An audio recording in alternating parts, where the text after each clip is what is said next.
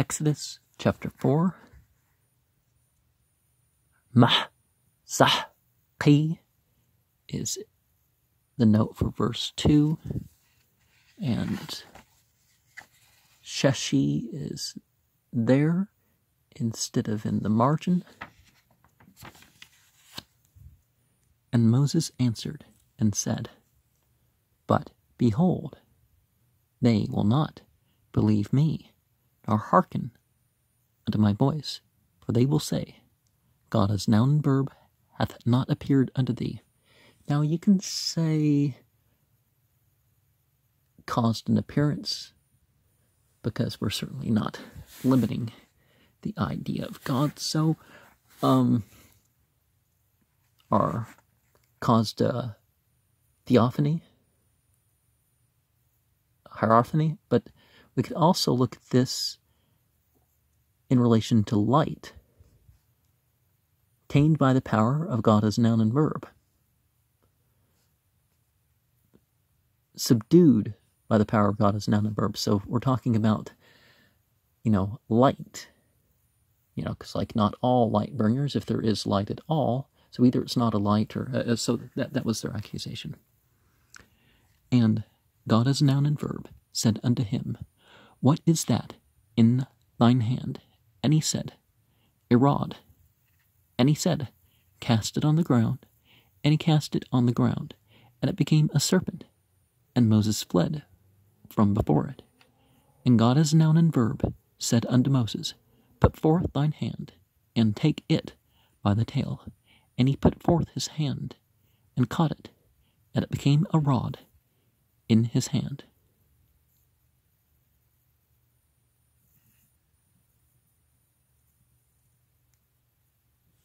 And nutchus, same word here used as with the story of Joseph. So it could have a further sense than just a snake in that one too. That they may believe that God is noun and verb divinity, God of their fathers, the deity of Abraham, the deity of Isaac, the deity of Jacob, hath appeared unto thee. And God as noun and verb said furthermore unto him, Put now thine hand into thy bosom. And he put his hand into his bosom, and when he took it out, behold, his hand was leprous as snow. And he said, Put thine hand into thy bosom again. And he put his hand into his bosom again, and plucked it out of his bosom. And behold, it was turned again as his other flesh. And it shall come to pass, if they will not believe thee, neither hearken to the voice of the first sign, that they will believe the voice of the latter sign. And it shall come to pass, if they will not believe also these two signs, neither hearken unto thy voice, that thou shalt take of the water of the river, and pour it upon the dry land, and the water which thou takest out of the river shall become blood upon the dry land. And Moses said unto God as noun and verb,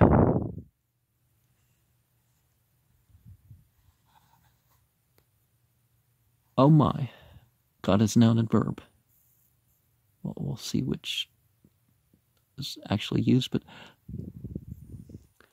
I am not eloquent, neither heretofore, nor since thou hast spoken unto thy servant, but I am slow of speech and of a slow tongue. And God as noun and verb said unto him, Who hath made man's mouth, or who maketh the dumb, or the deaf, or the seeing, or the blind? Have not I the Lord? Oh. Have not I, God as noun and verb? Okay.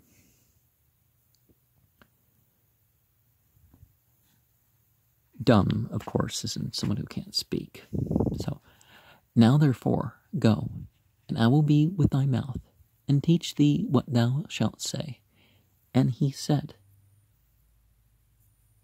O my, God as noun and verb, send I pray thee, by the hand of him whom thou wilt send.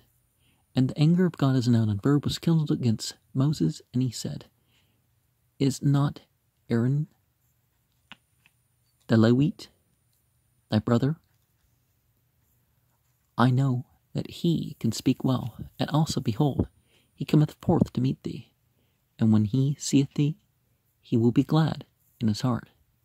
And thou shalt speak unto him, and put words in his mouth, and I will be with thy mouth, and with his mouth, and will teach you what ye shall do. Because remember this, God showing it's that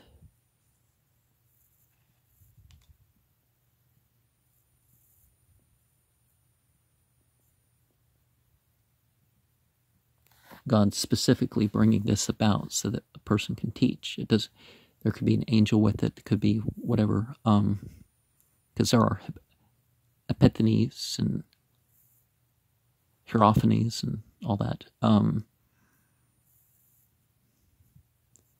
course, these words are kind of dumbed down, right? Like even inspiration and revelation, people are using those in secular sense, but epiphany and hierophany definitely aren't non-spiritual terms.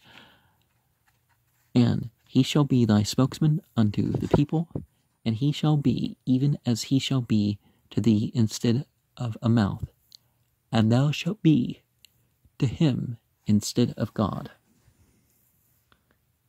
And that's an odd saying right there.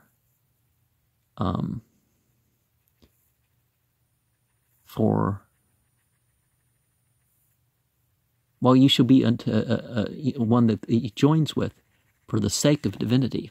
See, some things are cleared up when you look at what it says in Aramea. And thou shalt take this rod in thine hand, wherewith thou shalt do the signs.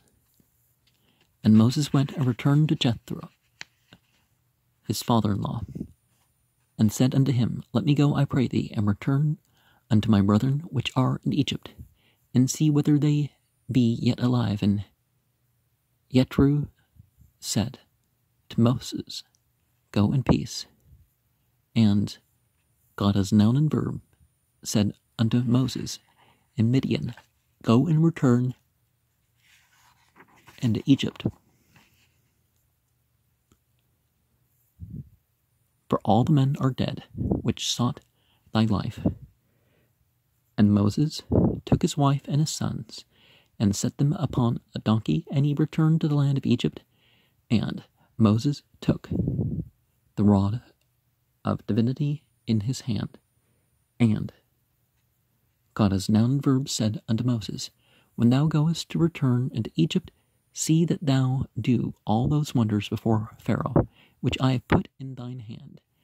But I will harden his heart, that he shall not let the people go. And thou shalt say unto Pharaoh, Thus saith God as noun and verb, Israel is my son, even my firstborn. And I say unto thee, Let my son go, that he may serve me. And if thou refuse to let him go, behold, I will slay thy son, even thy firstborn.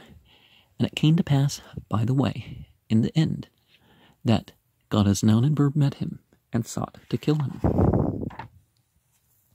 And Zipporah took a sharp stone, and cut off the foreskin of her son, and cast it at his feet, and said, Surely a bloody husband art thou to me. So he let him go. Then she said, A bloody husband thou art because of the circumcision. And God as noun and verb said to Aaron, Go into the wilderness to meet Moses. And he went and met him in the mount of God, and kissed him. And Moses told Aaron all the words of God as noun and verb who had sent him, and all the signs which he had commanded him. And Moses and Aaron went and gathered together all the elders of the children of Israel, and Aaron spake all the words which God as noun and verb had spoken unto Moses, and did the signs in the sight of the people. And the people believed, and when they heard that God as noun and verb had visited the children of Israel, and that they had looked upon their affliction, then they bowed their heads and worshipped. And can't help but think that that's some sort of ritual, right? Because among the ancient Egyptians, they had circumcision, and there's the idea that after the Exodus, that there was a group of Semites, which were later known as Israelites. I mean, there's evidence behind this, that didn't practice circumcision, but some of their neighbors did, and the Egyptians did, and so I can't help but think that that's some sort of ritual for the circumcision, but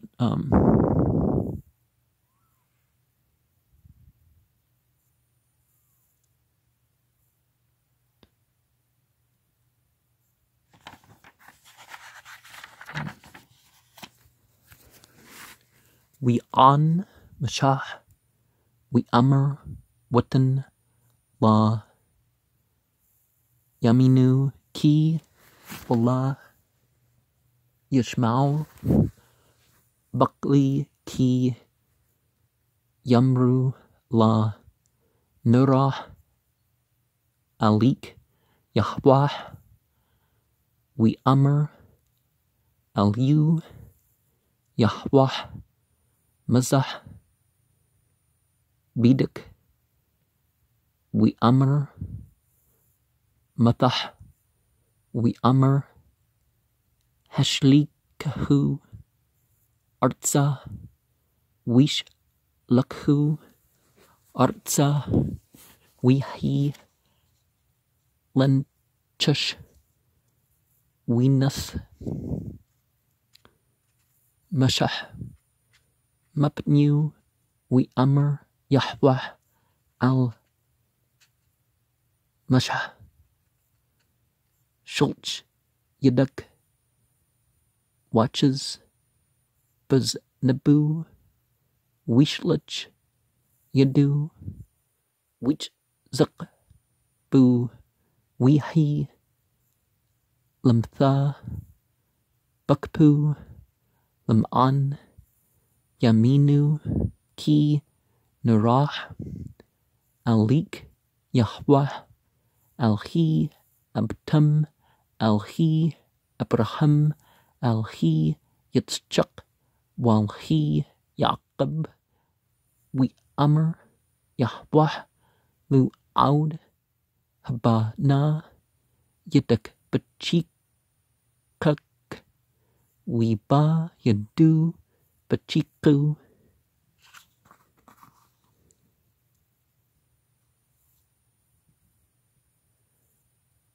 we Za, or is it See what's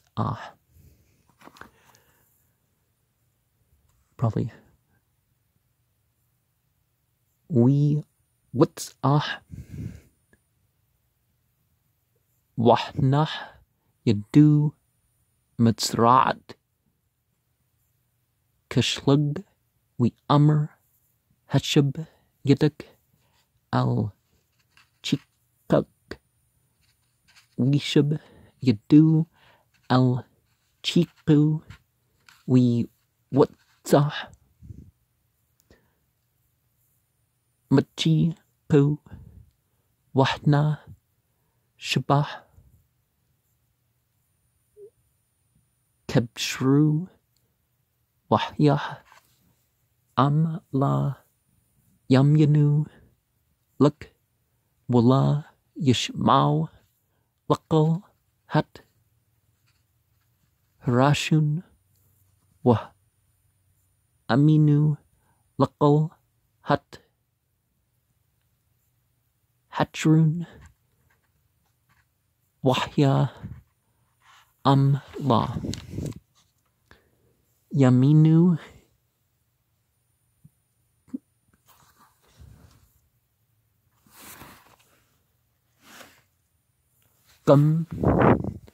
Lishni Hatut halha wala yashmaun luk wal qitchit mamimi hiar wish bucket he basha wahyu hem yim asher taqach man hiar wahyu lidam be busham we amr mashah al yahwah be adni la aish debrim anki gum matmul gum mush lusham gum maz debruk al abdik ki kabad pa one bud lashun anki we amr yahweh al yu mi shum pa ladam au mi yashum au church au bucket au our hala anki yahweh wata luk wanki ahya peak wahoritik asher tadbur we amr be adni shulch na bid tushlich witcher af yahweh bamsha we amr hala atchern achik halwi yidati ki dibber yidber huwa wugam hana huwa gitza lakratik were ak which much bulabu woodbert aliu wishmut at hadbrim babu wanki ahya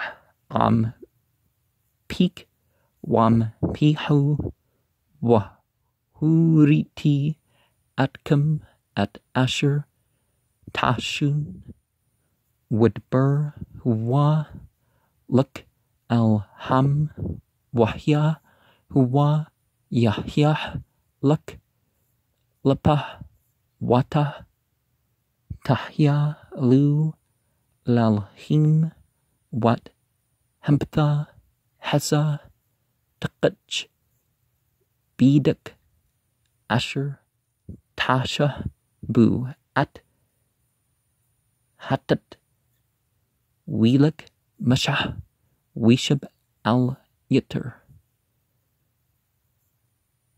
chutnu we amr lu alka na washuba al achi asher bamtsrim warah howdm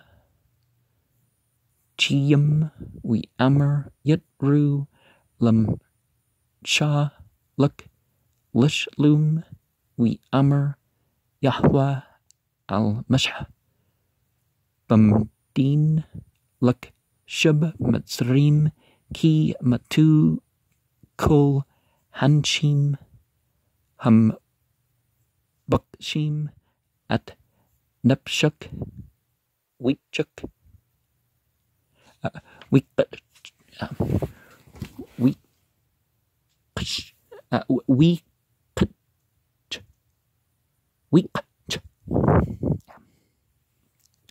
mashah at ashtu what banu yarkdam al hatchmer wishab artah matzrim wikach mashah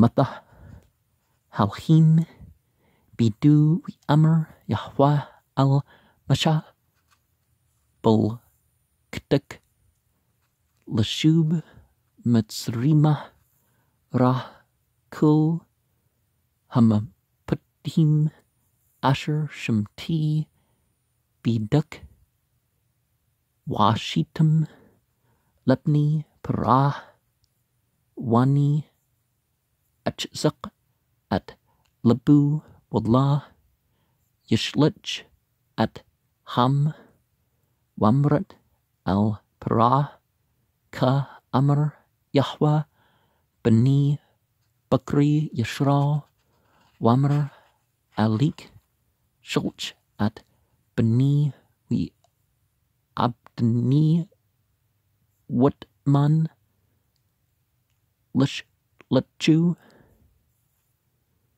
Hana and Ki Harg at Bunk Bukruk Wihi Baruk Bamloon Weep Gushu Yahweh Weep Kush Hamitu What Kuch Sapra Sar What Kurt at Arlet Banah What Ga Lurg Liu What Amr Ki Chitan Damim Atah Li Wirf Mamni at Amra Hatan Damim Lamutlet We Amr Yahweh al Ahran Lakrat Mashah Hamdibra Wilak Weep Ashu Bakhar Halhim Wishak Lu Wigad Basha Lahran at Kul Dembri Yahweh Asher Sholchu Wat Kul Hatat Asher Tsohi Wilak Masha Wahran We Aspu at Kul Zakni Bani Yishra We Bur Ahran at Kul Hadbrim Asher Debur Yahweh el Masha We Ash Hatat Lioni Ham We Amen Ham We Shmau Ki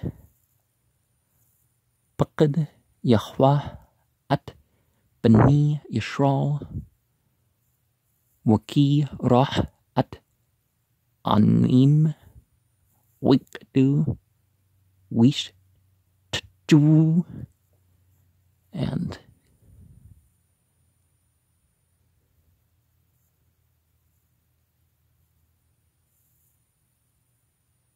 because of the removal,